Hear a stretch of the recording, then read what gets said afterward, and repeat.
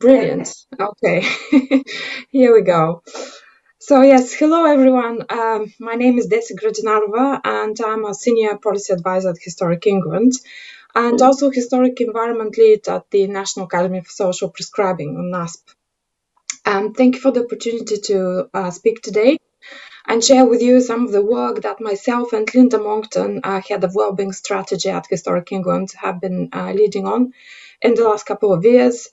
It's all around embedding well-being in our core work as heritage professionals, and specifically how this could be applied to a whole organizational approach and designing projects with intent, where well-being is a purposefully chosen objective, delivery mechanism, and an outcome. We believe that this is completely applicable to archaeology as well. And the fact that there are so many examples already of many archaeological organizations and colleagues piloting work like this is a proof that this is working and is the way to go. Also, apologies for having me today rather than my boss, Dr. Linda Monkton, who unfortunately is not so well at the moment, so she couldn't be here. But I will do my best to take you through some main points of our work as I outlined before. So here we go. Historic England have been developing for some time our first wellbeing and heritage strategy, which aims to help everyone enjoy the wellbeing benefits of engaging with heritage. We know that our work has significant impact and reach, but there is so much more that we can do to address wellbeing inequalities through heritage. This strategy is internal to Historic England, as we're trying to start from within our own organization and see how we can address some of these issues and how we can change things to ensure that we make the most difference where it's most needed. We hope that it will enable us to collect our own evidence, to model good practice and learn from our own experience. Of course, it all sounds great, but how we will do this in practice is a different story. So we decided that none of this will actually work unless we develop a whole organizational approach, meaning that when we ask of our colleagues to change the way they work or approach things in their routine tasks and projects delivery, they do that as part of a system that is also there to support them, to make them feel valued and appreciated, and which embeds well-being in the organizational approach to performance management and personal professional development. We have three key strands of work on which we plan to focus. Our work, so what difference can we make, with the aim being to embed well-being outcomes in our work and seek out opportunities to learn from and collaborate with other organizations who can also be interested to improve those well-being outcomes. The second is our people. So what can our staff do? Looking to develop the knowledge and expertise of our people to ensure that they can recognize opportunities and take forward initiatives to achieve positive well-being outcomes. And the third is heritage potential. What can the heritage sector do? Where we share the knowledge we gain with other organizations working in heritage, and to challenge them and support them to embed well-being outcomes in what they do. It's all in development still. Sorry, my screen is misbehaving, so I'll just take it an inch down. Here we go. Apologies for that. It's all in development still, but we're hoping to launch the Wellbeing and Heritage Strategy in May. And we're already working on our internal learning program, which will offer modules under those two main sub-themes of what is well-being generally, what it means to me as a person and a professional, and then we will go into what well-being means for our delivery and how we can embed well-being in what we already do, not as an add-on to our existing program, definitely not as another box to tick, but as a different way to do what we already do, how to target the groups that we're engaging, and how to ensure that our work delivers the biggest positive social impact possible. So if this works, we hope that the approach can be applied anywhere really. And we also don't pretend to have reinvented the wheel. Many of you are already doing this in one way or another, but we believe that it is specifically important if the government arm-length body responsible for protecting the historic environment and advising on heritage matters comes up with a statement and an example of embedding well-being organizationally, strategically, and operationally. So it will be easier for the entire sector to work together in that way as a result, and will help us all make the case for the well-being benefits of engaging with heritage and archaeology. So as we know, and Joe pointed out a moment ago, the UK is committed to the delivery of the Sustainable Development Goals. Government says that the most effective way to do this is by ensuring that the goals are fully embedded in planned activity of each government department. So following on that, our Wellbeing and Heritage strategy is hoping to help embed at least a few major ones here, mainly reducing inequalities, especially health inequalities in this case, support sustainable cities and communities, develop partnerships, and having good health and well-being. The UK government response to social inequities so far has been patchy, to say the least, and we know from the most recent Marmot report that the health gap has grown between wealthy and deprived areas even further in the last few years, and that improvements to life expectancy have stalled and declined, especially for the poorest, and that place matters a lot in all this, with regional disparities affecting our chances in life, our quality of life, and even our life expectancy. So the efforts of strategic and policy tools like the Levelling Up white paper and the expected health disparities white paper later this year should be maximized, especially by organizations quite central to place-based interventions such as Historic England. Hence, our hope and push to lead on embedding well-being in all our strategic programs and objectives.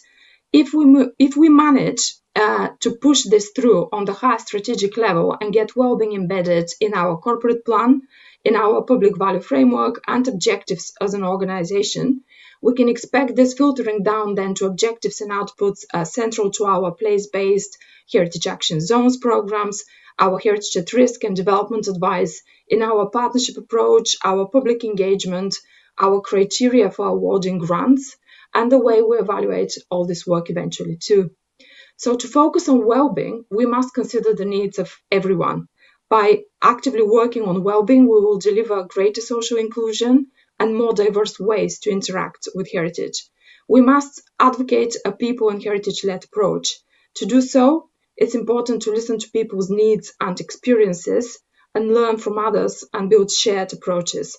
There are many ways to do this, and we will continue to take the opportunity that arises through local partnerships, but we also have established priority areas of concern based on current social needs. We're looking at 4 key priority areas or audiences as a start, where we feel it will be most beneficial to focus on delivery of well-being through heritage now. These are young people, older people, mental health, and loneliness. We're aware that these are not mutually exclusive groups, neither do they cover every element of health and well-being. But we believe that this focus will help us to develop knowledge with partners to understand specific needs of particular communities. One of the most promising delivery mechanisms of embedding well-being and addressing health inequalities is social prescribing, approach that the health system is massively investing in at the moment, and which many other sectors, such as nature, sport, arts, are very actively engaging with. We believe that there is a great opportunity for the heritage and archaeology sector to get involved in this space too, and to maximize our public value and our contribution to improved public and individual health by engaging with the health and other sectors and partnering up on national and local level to connect people to heritage and archaeology while supporting their health and well-being. Historic England has partnered up with the National Academy for Social Prescribing in 2020 and created the role of Historic Environment Lead there, to which I'm seconded on a part-time basis since. And we're working with many of you to raise the awareness of social prescribing in the heritage sector and vice versa, and help create these links and partnerships and support the development of innovative social prescribing approaches through heritage work. We need more data and research, of course, and we need funding, but we need support to build all this for sure. There is a lot of potential in this work, and I hope we will see at least some of it come to fruition soon. Now, new as all this stuff may be, embedding well-being in heritage, piloting social prescribing, etc., archaeologists, not for the first time, are definitely some of the best first adopters, and they have helped the heritage sector and Historic England and even NASP massively in making the case for the well-being benefits of connecting people with the historic environment, with demonstrating the public value of targeting a specific hard-to-reach or vulnerable groups, in successfully addressing issues like health inequalities and supporting local communities with social prescribing, and collating fabulous evidence and data as a result too. We all know about the great work that Operation Nightingale and Breaking Ground heritage projects have done in the past. Benefits such as increased social connectedness, improved feelings of belonging, purpose, self-discovery, and meaning are arguably one of the main elements of the unique value of heritage, or some of the unique benefits of heritage interventions for well-being. Some argue that this is a much more complex result mixed with the benefits of just being out there, socializing, and doing something useful in a friendly environment. And we still need research and data to clear this out for sure. But one way or another, I think it's obvious how much we can help and what difference we can make as heritage professionals and as people.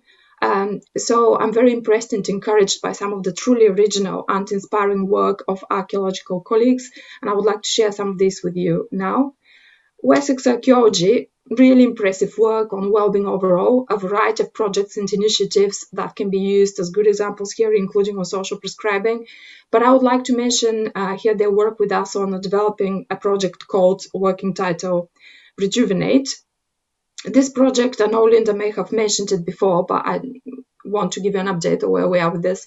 So this project is looking to pilot the most effective ways to improve the lives of vulnerable young people, with a particular view to enhancing life opportunities for those at risk of falling out of the mainstream school system and those at risk of entering the criminal justice system through the implementation of a heritage-themed participatory intervention.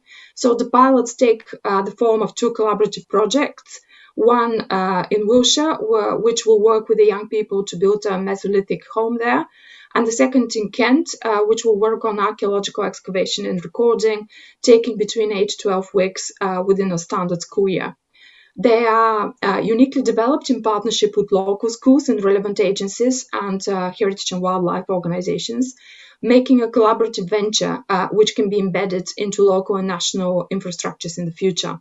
A key element of the project will be the involvement of the young people in determining aspects of the project and their response to it.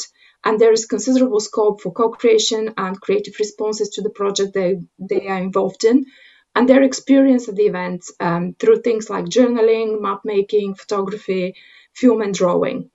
Wessex have already produced a feasibility study, and they're now testing the Wiltshire part of this pilot themselves. And Linda has recently visited both Kent and Wiltshire, I think, to see how these are going, and was really impressed by the work and the partnerships that have been created with local schools and the probation services in the localities, and by some of the young people responses as well.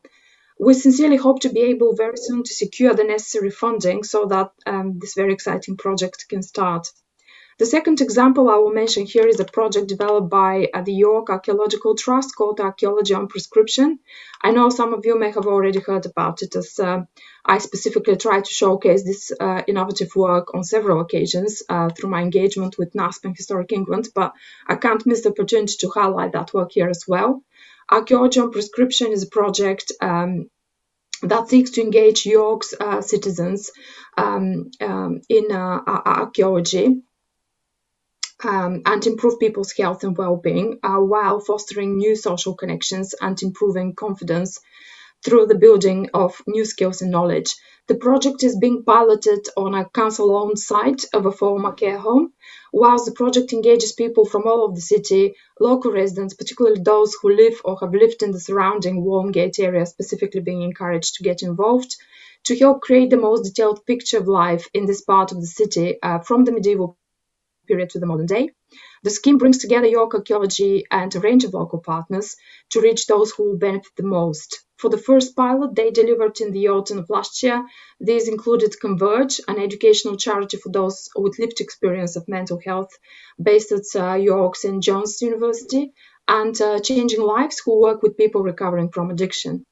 The user response to this has been overwhelmingly positive.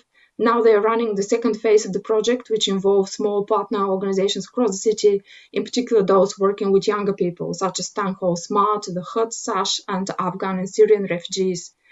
York Archaeological Trust are now working with the National Academy for Social Prescribing, who are helping them in developing their partnership with the health sector. They're keen to ensure that archaeology on prescription goes beyond a short-term intervention, and they're now extending their program to cover year-round activities that can continue through the winter months as well.